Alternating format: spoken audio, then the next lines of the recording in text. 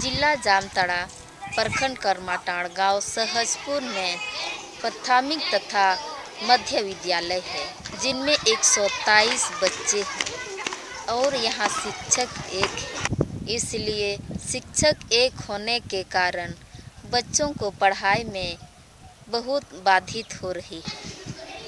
इसके अलावा आधारभूत ढांचा, शौचालय और बाउंड्री भी नहीं है।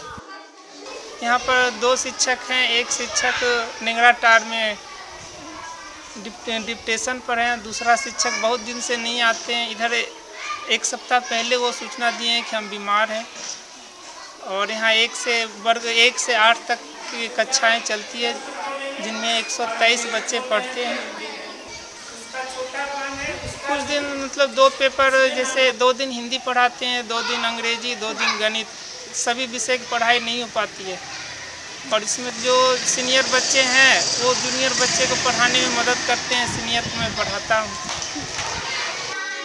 हम लोग के सरकारी स्कूल में अच्छी तरह से पढ़ाई होती है, लेकिन हम लोग के सर एक ही हैं, इसलिए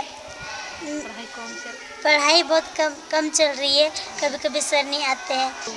जब सर नहीं रहते हैं उस टाइम हम लोग अपने से पढ़ते हैं। मैं सभी वीडियो देखने वालों से विनम्र अपील करती हूँ कि करमाटाड़ प्रखंड के बीओ नारायण प्रसाद का मोबाइल नंबर 7258-850538 पर कॉल करके दबाव डालें, ताकि और शिक्षक की नियुक्ति की जाए। मैं क्रांति मुर्मू, जिला जामताड़ा, झारखंड से इंडिया अनहर्ड के लिए।